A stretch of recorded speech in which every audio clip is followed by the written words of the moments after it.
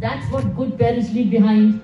Daughters always missing them, always remembering them, and always remaining grateful for the gardening they did.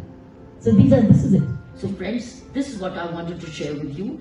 We need to address this issue closely. So that means you need to work, and that's why the title of the book is Fearless Governance, because I said it all, that this is not acceptable. We cannot continue to work. Now, where was Secretary Education all this while? Where is that inspectorate all the while? Why were PTAs not being held? Why were schools not being inspected?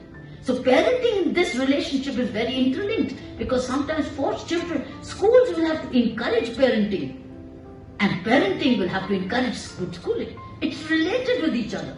Therefore, PTA is a very important link. We must rate the ACR of Secretary's Education in all the states the way the schools are conducted. It's a long journey.